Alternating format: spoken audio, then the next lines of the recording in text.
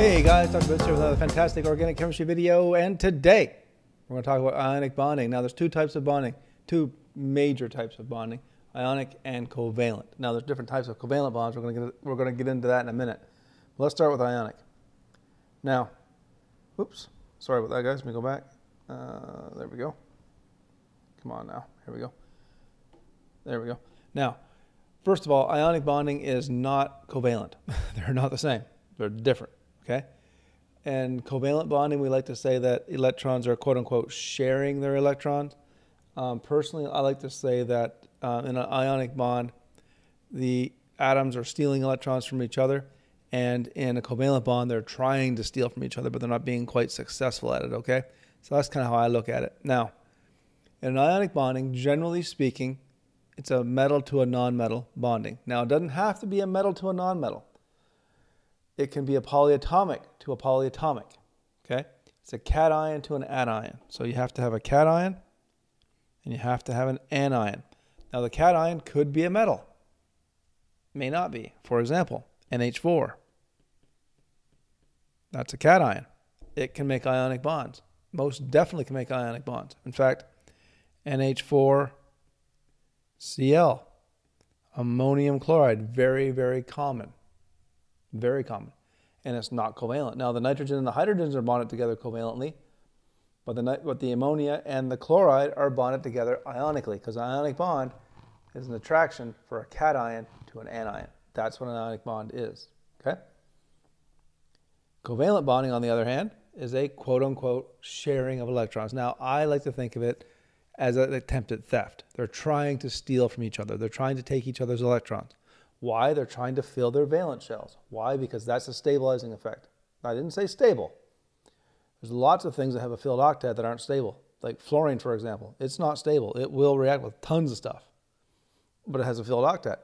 Yes, it stabilizes it, but it's not stable. It can still react with a lot of things, okay? Now, when you have a covalent bond, there's two types. There's polar and non-polar covalent. Non-polar covalent has no charge separation. That means there is sorry, I hit my mic stand. The hydrogen on this side and the hydrogen on that side have the equal number of electrons, okay? They're sharing the electrons almost perfectly. Like they both are happy. They sing songs together. It's great. It's non-polar covalent. Now, it doesn't mean hydrogen is not reactive. It's really reactive. But it's non-polar covalent because it doesn't have a charge separation. Okay, there is no slight positive charge on, there is no slight positive here, slight negative here. It just doesn't happen. All right, it's just not how it works. So now, here we have what's called a polar covalent bond. Now here we do have charge separation. The chlorine will be delta negative. The carbon will be delta positive. Now the delta doesn't mean anything but partial. It just means slight or partial charge. Okay, so this chlorine here is delta negative or slightly negative. This carbon here is delta positive or slightly positive, which means it's not a true positive charge. It's not a cation. It's not an anion, but they have that charge. They're slightly negative, slightly positive. All right, now let's get into our first foray into drawing Lewis structures. Now, it's very simple.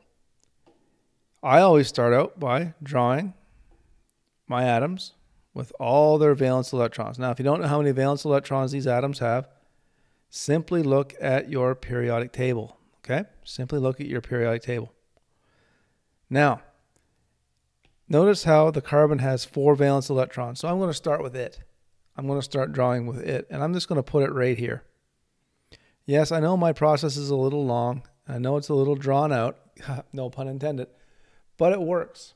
It works every time. Now, I always leave my hydrogens till the very, very end. Why? Because I can put them anywhere. Okay? Now, that being said, I shouldn't have said anywhere because you guys are going to start putting them in random places. They can go anywhere you find a single electron.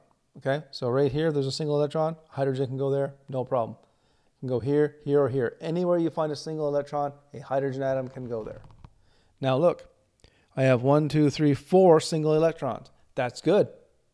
So I'm just going to put all 4 hydrogens around it.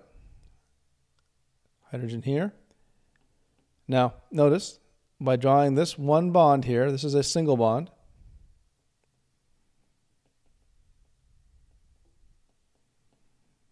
That's a single bond, and it has 2 electrons. A single bond counts for 2 electrons, guys. 2, not 4, 2.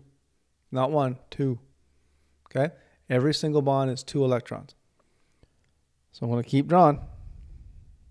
Notice the hydrogen now, in both of these cases, the hydrogens each have 2 valence electrons. If you count this bond as 2, hydrogen has 2. Count this bond as 2, hydrogen has 2. Hydrogen doesn't want any more bonds. Hydrogen can only have 1 bond. Write that down. Hydrogen only ever gets 1 bond. If you give hydrogen 2 bonds, I'm going to mark it wrong. I'm going to give you 0. Hydrogen gets 1 bond. Never more than 1. Okay, good. Now this carbon has 2, 4, 5, 6. So the carbon doesn't have an octet yet. 2, 4, 5, 6. So now, we've used this hydrogen already. Let's put another hydrogen out there. There we go. 2, 4, 6, 7. So the carbon's getting more electrons every time it makes a bond. This is why atoms bond, because they want to have an octet. They want to have the same electron configuration as their nearest noble gas. Okay? Put another hydrogen on there. So we've used all the hydrogens and all the carbons. 2, 4, 6, 8. So now this carbon here in the center has an octet. So this is the correct Lewis structure for CH4. Or it is a correct Lewis structure. Now some molecular formulas will have numerous correct Lewis structures. As long as you don't violate the octet rule, as long as everybody has an octet or a filled valence shell, a duet in the term for carbon that is, you'll be good. All right, let's do nitrogen.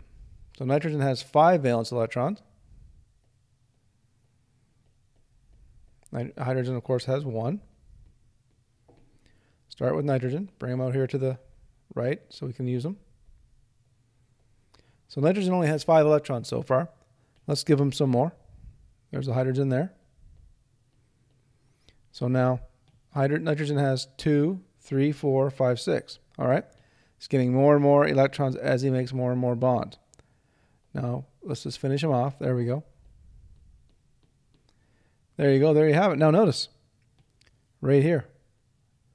This is called a lone pair.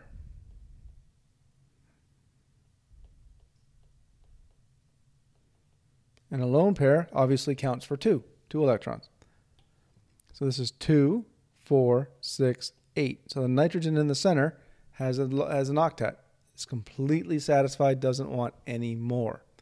Now, for these last 2, I'm going to leave them up to you to do. I think all of you can handle this right now. These are just some very simple, basic Lewis structures. Nothing to them, okay? I hope you don't struggle with these. I think these are fairly simple.